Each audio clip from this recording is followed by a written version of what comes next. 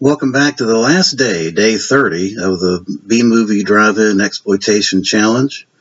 This is the wrap-up video. So for the month of April, I completed 94 films. Didn't quite make 100.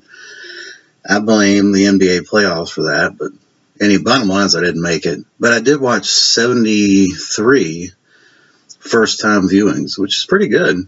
So I was pleasantly surprised. The year before, I think I had watched 68 films in total, so I exceeded my number from the previous year. Yeah, it's all in good fun. I mean, if you're interested in this kind of thing, then you can go over to DVD Talk forums, and they run challenges really throughout the year. You've got a Criterion challenge, you got the B-Movie Exploitation challenge.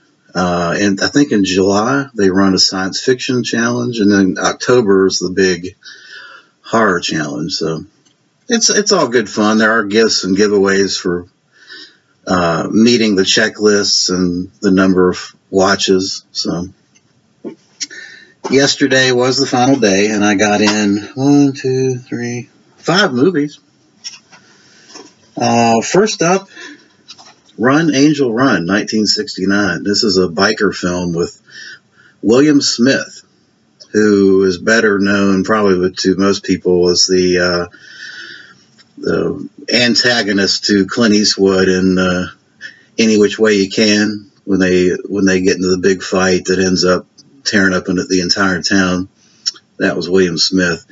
Apparently he was known to have he's held like a world record in the number of sit-ups, like 50,000 or some ridiculous, 5,000 sit-ups. I don't know what the number was, but it's ridiculous number of sit-ups. Yeah, he was good in this. This is his debut role as basically he is a part of a biker gang that he sells out his group for money, essentially. And then then he goes on the lam and they hunt him down. Very, very interesting film, very 1960s. It was made in 69. You know, you've got Easy Rider and a whole slew of biker films. This one made millions of dollars. It made a lot of money, well in excess of its budget.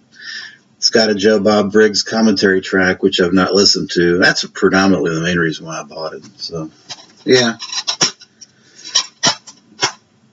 So that's Run, Angel, Run. Then I got into some Del Tenney action here. Horror of Beach Party, which has the famous or infamous creature with the hot dogs in its mouth. It's just a hilarious low budget romp. It could have been made by Ed Wood. You know, it's one of those deals. It's just silly. It's just an endless series of 60s beach music, kids playing around, romping around the beach, and then you got the hot dog monster coming up out of the water, chasing them around. It's hilarious. Pretty entertaining, and it's a quick watch. It's like 75 minutes. Then I checked out the other 1964 film, which is The Curse of the Living Corpse, which is much better.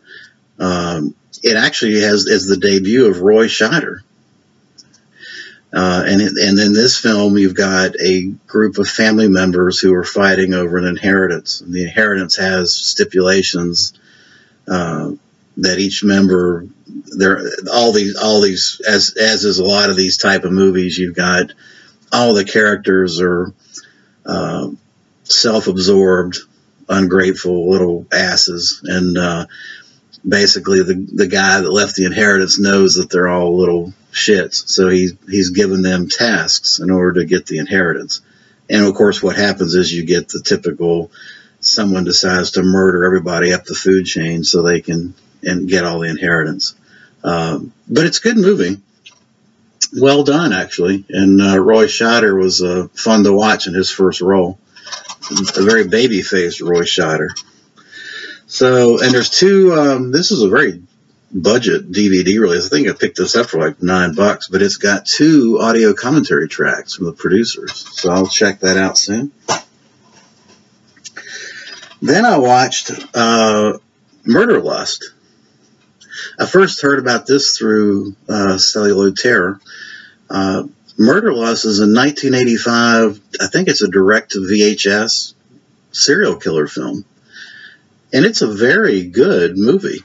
I highly recommend it. I think you can watch it on YouTube if you're interested. But it's a character study. There's not a lot of gore. It doesn't play the gore angle. It plays more of the characterization of the serial killer, who's basically he's a psychologist, majored in art psychology, and he's a Sunday school teacher by day, and then a misogynist by night. He's got a real problem with women, and he strangles them and kills them. But it's not a gory film. It's really focuses mainly on the characterization, and I thought it was very interesting. And it's done in kind of a docudrama style, which gives it an added kind of gritty realism to it. So I would definitely recommend it. 6 out of 10. And then I watched the double feature, which is I'm not sure what to tell you about this. The Perfect Nightmare. It's a surreal mind trip. You know, I think Celluloid Terror, I think, was at a loss for words as well in his review of this some time ago, and I am as well. I don't know what to tell you other than it's two guys that it's really a kind of another character study, but here you've got two guys that they have a lot of inner demons, no doubt about it, and they're going through a series of what I call paranormal situation. You've got lights that are flashing and hitting them at certain odd periods of time, and they're trying to figure out what these bizarre flashes and lights are, and then they get involved. Then they just fall into this hole, this underground tunnel area that reveals even more that's going on. It's a very strange film, and it doesn't give you any kind of conclusive ending. It's very trippy. So I don't know what to think of it. I thought it was interesting, and I give it a 5, 6 out of 10 as well. I just don't know what to think of it. I'm at a loss. So, and that's not typical. I usually have some opinion on it. But yeah, fascinating, interesting. I really want to listen to the audio commentaries on both of these to try to figure out what the hell they were, what the intent of, particularly on The Perfect Nightmare. So that wraps up my B-movie exploitation challenge for the month of April. I will probably I'll be doing reviews. I'll be going back and showing my collection. I got to finish that. And I may be doing a kind of a first in, first out, which is I've got all my films, DVDs, and Blu-rays logged by data purchase and what I paid for them and all that shit. And so I've sorted them.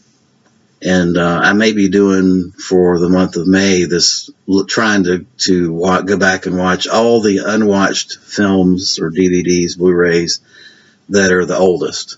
Starting with the oldest and working forward, just something different. So, because it's a kind of a default way to do a randomizer, but that's one thing I was thinking about doing. And then I'll post some videos about it. Anyway, I appreciate you watching, and I hope you enjoyed the series. Thanks.